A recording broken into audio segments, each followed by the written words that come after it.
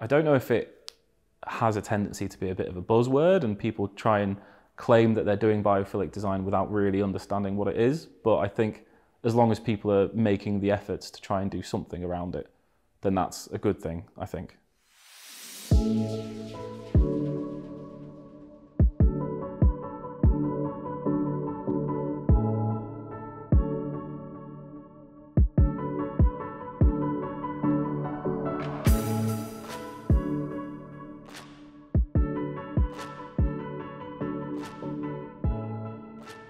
My name is Matt Waring. I am the editor of Arc magazine, which is a leading publication around the world dedicated to lighting design in architecture.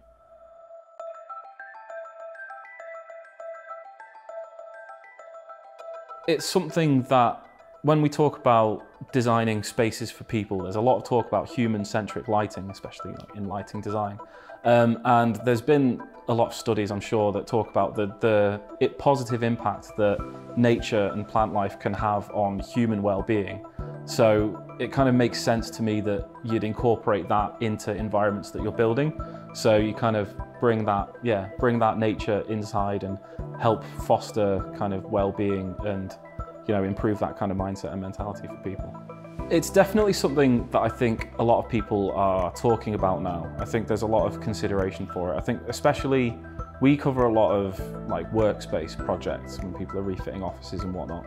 And I think since COVID, when we're trying to encourage people to get back into the office from working at home, they need to have an environment that's pleasant to be in, that has that positive mindset and that positive ambience to it.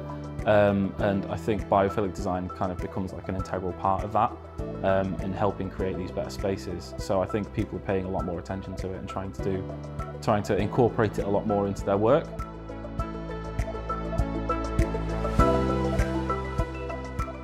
Well, as I say, I think it's something that people maybe aren't as fully clued up on, I suppose, the science aspects behind it. And I suppose some of the kind of more sort of heavier scientific elements might be a bit overwhelming for people. So I think there's a lot to understand and a lot to digest. So I think if you can find a way to sort of break it down and make it more understandable, a lot easier to kind of get your head around and know the basics and then some of the sort of more technical intricacies after that, I think is something that's going to be really helpful for not just for designers, but for people that are occupying these spaces as well. I mean, I'm sure your book is going to be a great resource for that. I think that'll be something that'll be really helpful.